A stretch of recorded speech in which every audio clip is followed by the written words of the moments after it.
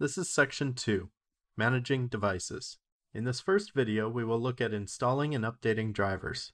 What will we learn in this video? In this video, we will look at Device Manager, inspecting the properties of a device, and driver management. There are three ways to open up the Device Manager. The first way is to press the Start button and search for Device Manager by typing Device Manager. That will open up Device Manager. The other way is to right-click on the Start button or press Windows key X and select Device Manager from the list. And the third way is from Settings. From Settings, in the Find a Setting, search for Device Manager. Device Manager opens up with this initial view of devices by type. You can expand the tree to see what's inside of each of these. Options in the File menu include Options and Exit. The Actions menu has Scan for hardware changes, Add legacy hardware, Devices and printers, and Help.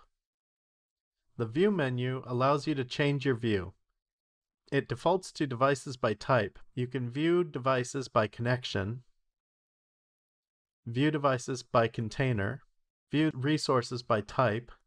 This includes I/O, IRQ, and memory. And you can look at resources by connection, which is also I/O, IRQ, and memory. You can also show hidden devices, or you can customize your view. The Help menu contains help topics, Tech Center website, About Microsoft Management Console, and About Device Manager. The icons along the top include Back, Forward, Show or Hide the console tree, Help, Show or Hide the action pane, and Scan for hardware changes.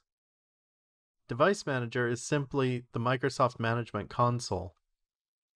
So if you show the console tree, hide the action pane, this looks a lot like a Microsoft Management Console. You can also scan for hardware changes, which will scan the plug-and-play compliant hardware, and none are on this computer right now.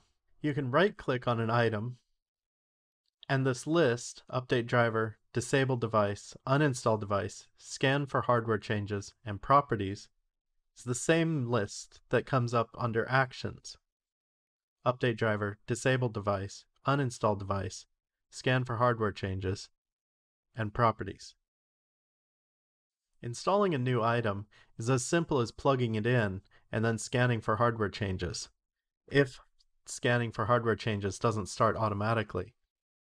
You can also update the device driver from the icon on the menu, uninstall the device, or disable the device.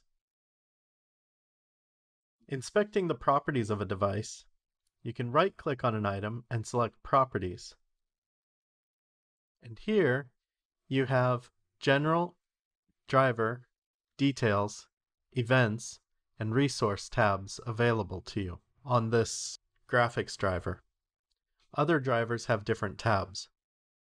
For example, if we open up Network Adapters and right-click on this Netgear device, you can see that it also includes Power Management, as well as Advanced.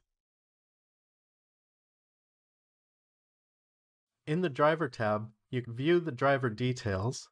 This will show all of the files associated with the driver for this item, and give information about each of the files down here: the provider, the file version, the copyright, and the digital signer. In the main driver tab, you can see the driver provider, the driver date, and the driver version, as well as the digital signer. You can click Update Driver, and there you will have two options: search automatically for updated driver software, or browse my computer for driver software. Search automatically will search online for drivers. And in my case, it found a driver, so it's downloading the drivers, and it will install the driver that it found, and then it will display a success message, which you can then close.